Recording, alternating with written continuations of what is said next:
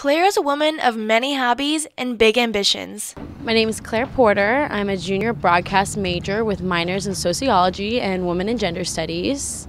She wasn't always a broadcast major, though. She came to Nebraska on a full-ride music scholarship. I would really like to see myself doing something music-related. I mean, I think I could be a singer professionally, so I really want to try to do that. In her free time, Claire really enjoys her hobbies. I like to do Pilates, photography.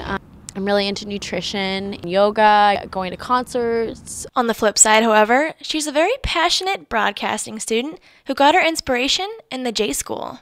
Scott Winter's class my freshman year was very impactful. It is journalism that motivates Claire in her everyday life. I still love the way that in journalism you're seeking truth and you're trying to spread that word to others. For NewsNet Nebraska, I'm Madeline Clough reporting.